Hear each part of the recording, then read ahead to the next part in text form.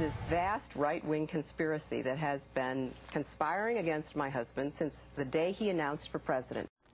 That was Hillary Clinton's response when her husband was accused of having sex with a 21-year-old. Her husband was even more evasive when government lawyers tried to determine if he'd lied under oath. They asked whether his lawyer knew what he was doing with Monica Lewinsky. His answer is a classic. It depends upon what the meaning of the word is. Yes. Lawyers get good at using words to deceive. The blue dress made deceit harder to pull off, but that's another story. What I'm leading up to is that few politicians are better at saying things that help them weasel out of scandals than Bill and Hillary. Kim Stoseel suggests that the Clintons have, within easy reach, a Clinton scandal manual where the standard operating procedure never changes. 40 years ago, the wife of a man running for Arkansas governor turned out to be, amazingly, a brilliant commodities investor because in less than 3 weeks, she doubled her money. No, she actually quadrupled her money. No, even more. Hillary Rodham Clinton made almost $100,000 in the cattle futures market in the late 70s. Many wondered whether that was a sweetheart deal arranged for the governor's wife. Mrs. Clinton initially invested $1,000 in cash and 19 days later turned that into $16,427. I don't understand how that could have possibly occurred. How could that possibly have occurred in less than 3 weeks? I can't imagine. Not only that, she didn't even remember making all that money. The accountant and my husband and I missed the fact that we had actually made some money. You didn't remember the profit? No, I did not remember that profit. $100,000 here, $100,000 there, double the money that her husband would make as governor. Who remembers things like that? And yet she was never punished for any of it. The White House said a Chicago commodities expert reviewed Mrs. Clinton's trading and found no violation of the rules. Around that time, there was also the Whitewater scandal when Clinton friends got sweetheart real estate deals and a bank failed. When prosecutors tried to figure out if the Clintons were behind it, the head of the real estate deal said the records were delivered to the governor's mansion. The Clintons, Bill was governor now, said the records, they've gone, they've disappeared. 7 people went to jail, but not Bill, not Hillary. Hillary came on my old TV program to talk about it. I like the way Hugh Downs introduced the segment. Tonight, Hillary Clinton under siege. An avalanche of serious charges and sharp criticism of the First Lady, who has been called a congenital liar. How did you get in this mess where your whole credibility is being questioned? Oh, I ask myself that every day, Barbara, because it's very surprising and confusing to me. Ha ha ha. Well, it's confusing to me, too. And when words are confusing, people forget. Today, people say, Whitewater? What's that? Though they do remember the next scandal. I did not have sexual relations with that woman. 6 months later. Indeed, I did have a relationship with Miss Lewinsky. The Lewinsky affair got lots of attention, but again, no lasting damage. Hey, it's just sex. But then there's also the cover-up and lying under oath. But hey, people lie about sex. Wake me when Bill or Hillary lie about something really important, something that affects people's lives. U.S. officials are investigating whether or not the attack on the consulate in Libya was an organized terrorist attack. Did somebody get advance warning of this attack? Secretary of State Clinton first blamed the attack on a YouTube video, even though the State Department had information about it being terrorism. When confronted about that, she said, I take responsibility. People like it when politicians say that.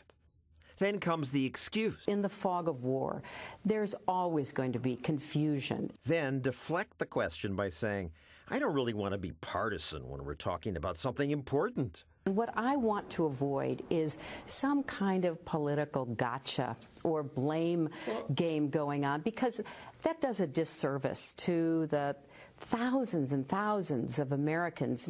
And what does it matter anyway? There's a difference between getting it wrong and committing wrong. Getting it wrong versus committing a wrong. You politicians taking notes at home? Though I don't know if you normal politicians could get away with breaking email rules the way Secretary of State Clinton did. It would have been better for me to use 2 separate phones and 2 email accounts.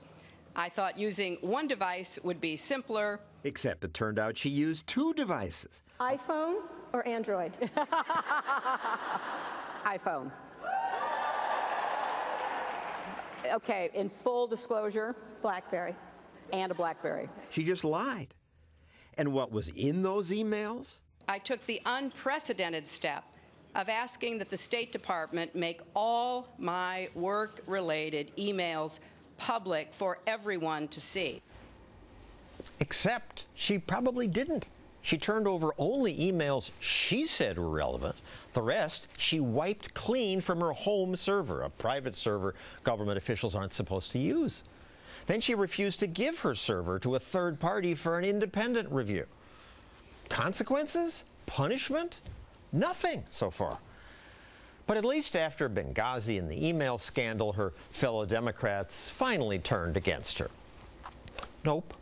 The witch hunt continues. Witch hunt became the word of the day. Republicans are latching on to this witch hunt. Republican witch hunt. It's all about a witch hunt. After all that you just mentioned, Bill Clinton left with a 65% approval rating. Hillary Clinton today is the most popular politician in the country, and you're discussing a non-scandal, nothing illegal, full access, and it's all politics. Nothing to see here. Breaking the State Department rules, erasing the server, 2 financial scandals, records disappearing, taking advantage of a 21-year-old girl, then lying about it. That's just politics.